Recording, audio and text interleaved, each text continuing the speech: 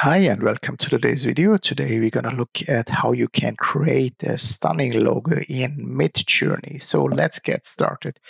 Let's say first of all we want to create a logo for AI7 Studio, which is the company we're doing the videos for in this image channel. So we just type in, let's start very simple, create a logo for AI7 Studio. Let's try that.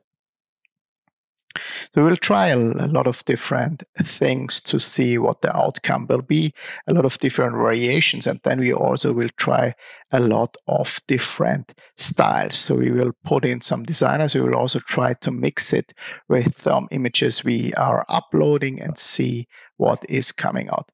So you see already it's generating. We are on fast mode, so it's pretty fast. I want to show you the best settings to do that before we get started. So if you go to /less settings, I would recommend to turn on the version 4 here and then also the remix mode, because then it is easier for you to have 4 variation at one time already, so it's much faster. So we'll just dismiss this message here, and we will take a look here. Yeah, I mean it's not bad. What you will see in the current versions of MidJourney is that it will not be able to get the text right. I played around quite a lot to remove the text, but I have not been able to do that. So we'll just recommend to create the logo and then export it into Photoshop or Canva or whatever, and cover the text and write over the text. So you see that that's not bad. So let's keep on working with that version just to show you what is possible. So again, I type in here imagine. We'll just take away this unnecessary characters from copying it, and then we will add some stuff to it. So we will just add, for example, white background, so it's easier for us to have it. White background. And let's also add vector. Or just have a look here. Just add vector and see what comes out now. So now the logo should have a nice white background. It would be easier for us to modify it later on, as we have to change the text probably, and this will give us the opportunity to import it in other tools. It's already generating. We are pretty fast today, as you see, and we see it's a white background, and it looks like the logo will be much clearer now. It's interesting, I tried to generate that before already, these logo sets, and it very interestingly came up for AI7 with this A here. If you look in detail at the A, there is a combination of a 7, an I, and an A, which is pretty interesting. So this is not bad, as you see already. So of course it depends on your taste, but for some people, I guess this one would be the favorite in this case. So let's just say this would be one of the favorite versions that you want to work on. So we would just go down and count it. This is 1, this is 2, this is 3.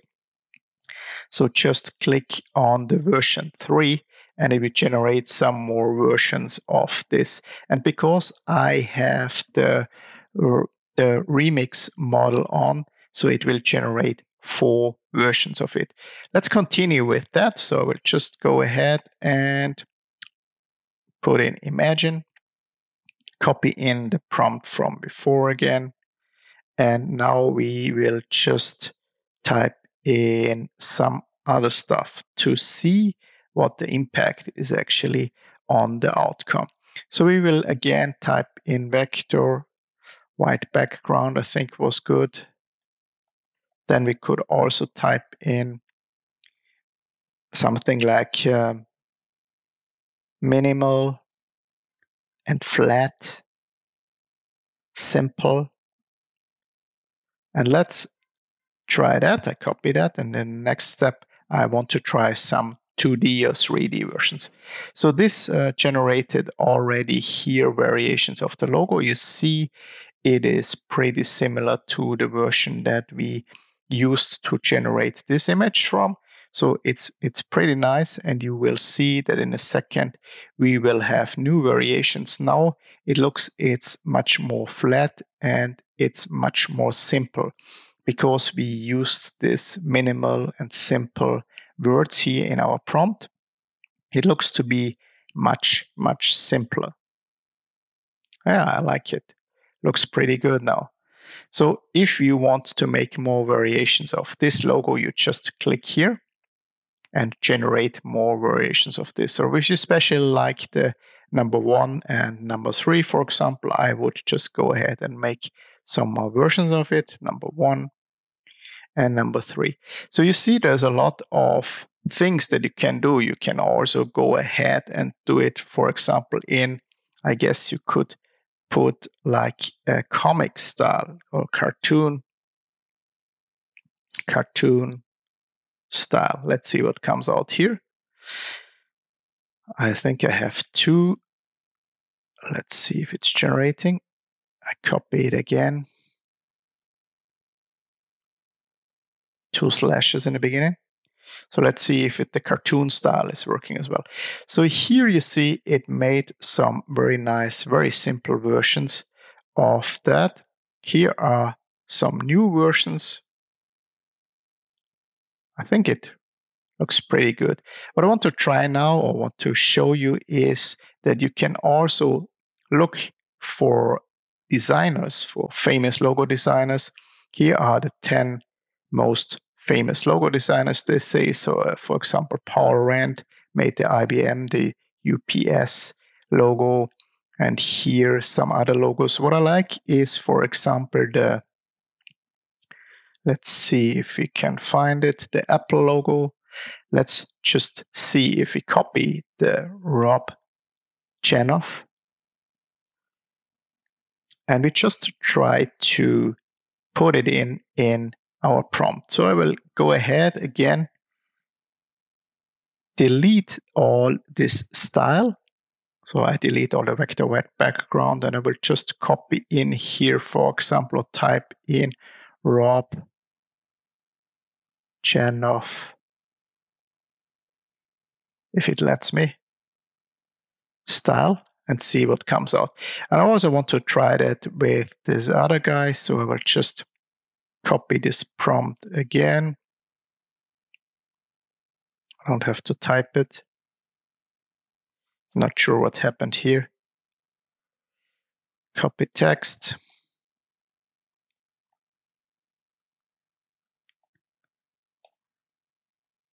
So let's also try that with a different name. Let's try it with the creator of the FedEx logo, for example, Lyndon Letter. And one more time, we can do it with the creator of the Nike logo. Let's see if it makes any difference. And the creator of the Nike logo, it tells me here, is Caroline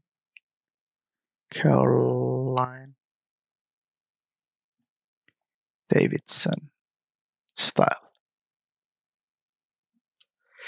So let's have a look.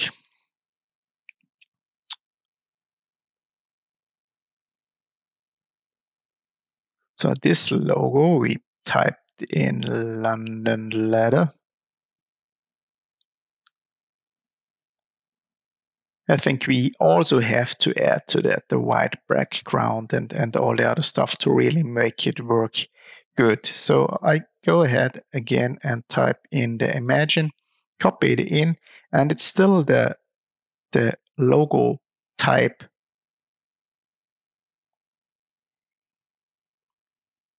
Here we fix that.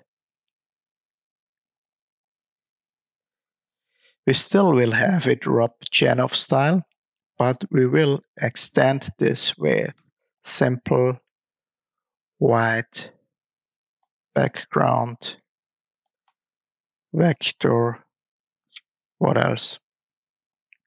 Vector and minimal, and see what comes out. I think it works much better. You need to combine these elements, otherwise it's maybe the style, but the white background is missing because this is really the style of the guy. It needs some more parameters, it seems, yeah. And it starts to look much better, but maybe the engine or the AI is also not recognizing the logo style or the designer in this case. It's also possible.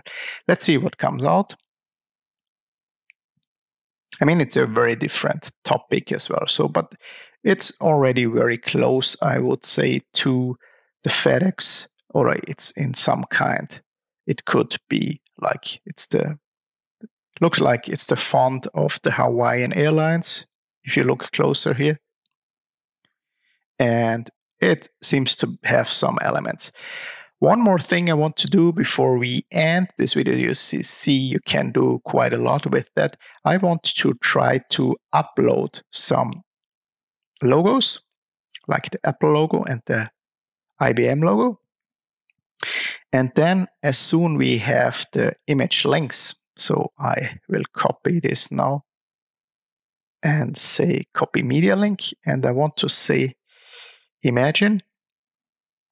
I will type in the image link, and then I will say logo for AI. Let's say AI 7 Studio Company. Let's see if it will take the logo in any shape or form to include it. And I will also take this one, the IBM, and look if there is anything coming out with that. So we just take here, create logo for AI 7 Studio Company. Oh, that looks great, as you see. So we're getting the shape of the apple, and it's really trying to make this out of the logo. Let's one more time copy this text and go ahead, say imagine. I just strip away the things that we don't need. And I think we should add again here the white background and the simple stuff. I mean, it's a really nice design, I would say, if you're into that, like the second one where you see the apple. But let's see, white background and simple, maybe also flat. Let's see what comes out here. I will just copy this, take away this, and copy it again. So what came out here? This is pretty interesting. This is a pretty strange, I would say. With the IBM logo, we have quite a strange result. But with the Apple logo, I think it's really interesting. You really see that this logo was used to create parts of our new logo. And as I said, unfortunately, MidJourney is not very good, or is actually in the moment still very bad with text. So there's not much you can do. What I would suggest is, if you like one of the logos, let's say you like the third logo here, or the second logo here, or let's say the fourth logo, then you would just go ahead and upscale this. So upscale the number 4, wait until it's upscaled, go to the upscale beta button again, so you will upscale it again, so you have a big version, you have the best version that is possible at the moment. And maybe you also want to play around with the aspect ratios, as I showed you in the last video. So if you don't want to have squares for the logo, if you want to have for any reason some different formatting, you could go ahead and just type in AR for aspect ratio. Let's do that one more time. So I just copy in this image prompt again. So let's see. Image prompt. And we will just put in the aspect ratio. Just type in AR. And then, for example, for logo, it's not really used that much, but if for any reason you want to have the aspect ratio 16 to 9 also for your logo, then you could do that. So this is the logo that was what generated now for version 4, and I would recommend to detail upscale that logo again, and then you will see you have a big version. You can click on the web link here that I will show you and go to your MidJourney account basically, and in your MidJourney account you will be able actually to download it in very high resolution. This is important to do because this resolution should be very high. Keep in mind, these are not vector images. Maybe you can find a different program that you can make it a vector, but these are not vector images, so they have got pixels, and these are also very nice variations, I would say. So this is generating now, and as soon as it is ready, I will click on the web link and we go into the interface of the MidJourney account, and then you can download it. And I also will show you how to make the resolution of this logo or of the images bigger using tools like Photoshop. I found that Photoshop is the best solution to do that, because in Photoshop you can just go in and very simply set up or increase the pixels from the image. And it's also pretty cheap, the Photoshop, this subscription, I think it's around $10 per month. And you can use Photoshop also in this case, for example, to change the image or change the text on the image. So as soon the image is upscaled, I am back and I will show you the last steps. So we are now back and it's upscaled, and I just click here on the web and you will see if you scroll down, it's 2048 times 2048 pixels. It's not bad. So what I will do is I will go up here and more and save it to my images. Then I will go ahead and open Photoshop. I will close that. I will import a photo from my camera roll. It's imported now, and then I simply go on the right top. I click on image size. Then I will see at the moment the problem with printing. For the screen, it would be okay. If you want to print it as well, you just have 72 dpi. So you need to, for digital print, it's recommended to have 150. But for offset print, so if you really want to send it somewhere to print it, I would recommend to have it 300. Keep in mind that this is still pixel, so it's not vector, but you can very easily redo it. But I will just upscale it now. So you have the 300 dpi, and you will see Photoshop is very fast in doing that. So this is just some seconds, and you will have a really big image that you can print on t-shirts, you can print on your hat or whatever. So if I make that bigger now, you will see that the 100%, now here on the top you see this is 100% now, so 100%, and it's a really big logo now. And the next step, what you could do in your logo design, of course, you could go ahead. I don't want to show you in this video, but you can just go ahead and fill this white background here, for example, and put in the right letters of your logo. So I hope that was useful, and I see you in the next video. Bye bye. See you. Take care.